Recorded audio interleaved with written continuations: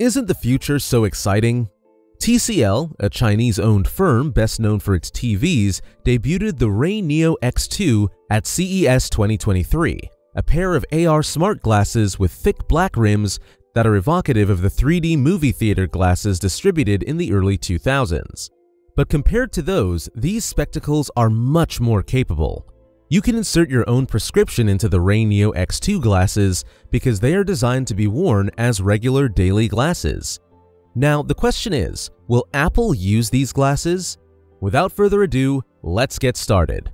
Interestingly, the glasses may project micro-LED screens that hover in front of both eyes to provide information such as smart GPS navigation, auto-translation, phone call and message notifications, and the ability to take photos and videos while listening to music. For instance, if you're looking for your local library, the RayNeo X2 will direct you without requiring you to look down at your phone. The new device's automatic translation aid is one of its most intriguing features. Consider this scenario. You want to converse with someone in their native tongue. To improve connectivity, the RayNeo X2 will be able to show translations in front of you. But as CNET noted, the live translation also broadcasts what everyone in the room, including you, is saying, which can be bothersome. The RayNeo X2 isn't currently available to the public, but developers are expected to have access to it. The rest of us will be able to purchase it shortly after, but some features might have changed by then. The key question is, therefore, whether Apple VR glasses will take advantage of the AR glasses technology unveiled at CES 2023. A major upheaval in how we live and work is one of the major promises made by augmented reality. A virtual world can be layered over our physical one to create countless options for interacting, processing information, and perceiving the environment. However, if you've been following the AR and VR landscape lately, Apple's glasses won't come as a huge surprise. By including AR technology in one of its most recent products, the well-respected tech firm Apple has recently caused quite a stir in the metaverse. The international corporation's devoted customer base helped them produce over $394 billion in sales in 2022.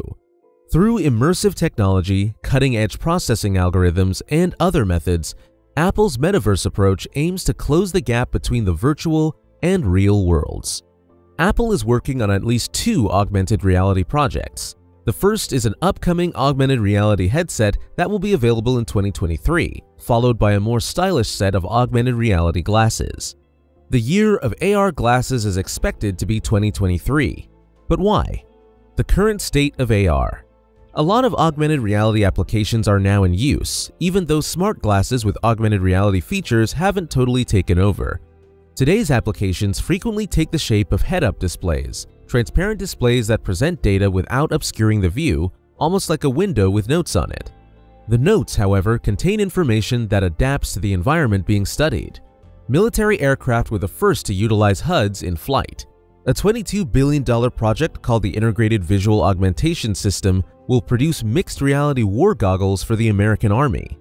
With the new glasses, soldiers may communicate in real time about information like maps or enemy positions while engaged in combat. HUDs are now utilized in other industries, such as commercial aviation and automobiles. As they can show important information on a driver's windshield, like directions without requiring the driver to take their eyes off the road, HUDs are considered the next step in advancing driver experience, particularly in cars.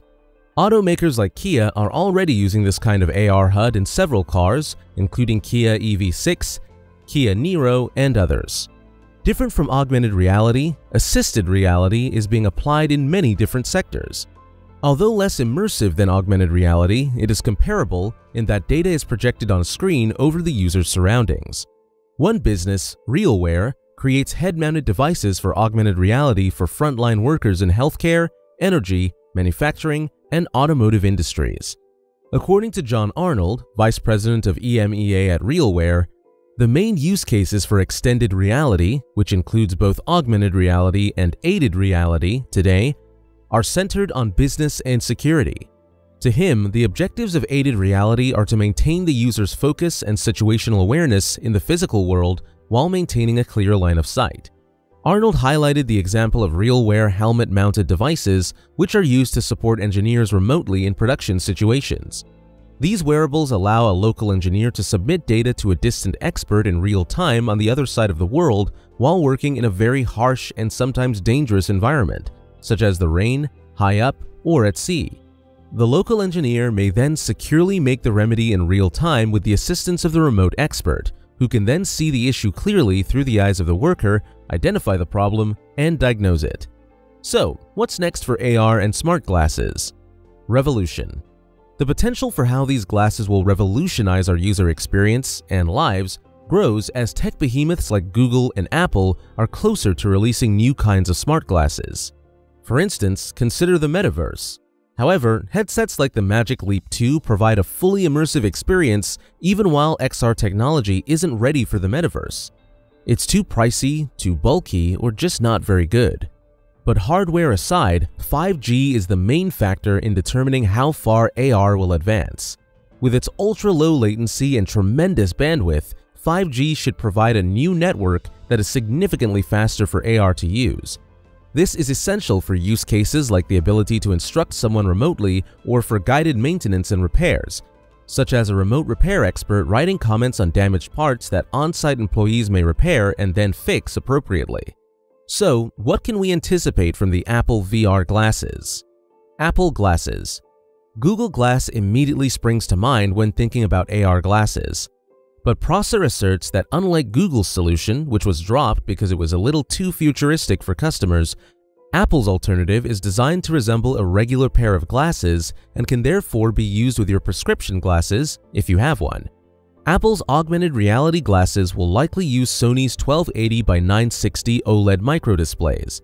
That fits into a frame that resembles a set of common glasses or prescription eyeglasses and is equivalent to the image on a tiny laptop. The Apple Metaverse Glasses control scheme revolves around a special gesture mechanism. It is widely agreed that, rather than the VR or AR equipment with a strong CPU, the glasses will connect with an iPhone. And because of that trade-off, the glasses can be made small. Given their resemblance to conventional spectacles, Apple glasses will be a more commonplace wearable than the headset. According to reports, the glasses will have lenses with screens that can be operated with gestures and a typical frame appearance. Prescription lenses will be offered at an additional fee, and there will be a choice to purchase the glasses without prescription lenses for as little as $499. Even earlier than Apple's AR/VR headset, the glasses are reportedly in the early stages of development. For its reported augmented reality glasses, Apple is said to be considering using state-of-the-art OLED microdisplays provided by Sony. The ultra-high contrast, wide color gamut, high brightness, low reflectance, integrated drivers, and ultra-fast reaction rate of Sony's OLED microdisplays make them ideal for thin and light designs. A 0.5-inch LCD is reportedly present in the glasses. According to Kuo, the AR glasses will be sold as an iPhone accessory and will largely perform the display role, offloading computing, networking, and positioning to the iPhone. The glasses will also offer a mobile-first, optical see-through AR experience. Apple will be able to keep the AR glasses compact and lightweight by making them an optional iPhone accessory. According to leaked information from John Prosser, the glasses will resemble Ray-Ban Wayfarers or Tim Cook's glasses, who also reports that the present prototype looks like a pair of upscale sunglasses with broad frames that hold the batteries and chips. But how much will they cost? Cost. Because an iPhone can power the AR glasses, Apple can keep the cost extremely low. In a world where high-end iPhones and iPads cost the same as a MacBook Pro, it's tempting to expect that futuristic technology like this will cost more than £1,000 or dollars. But Prosser believes it will be pleasantly affordable at just $999.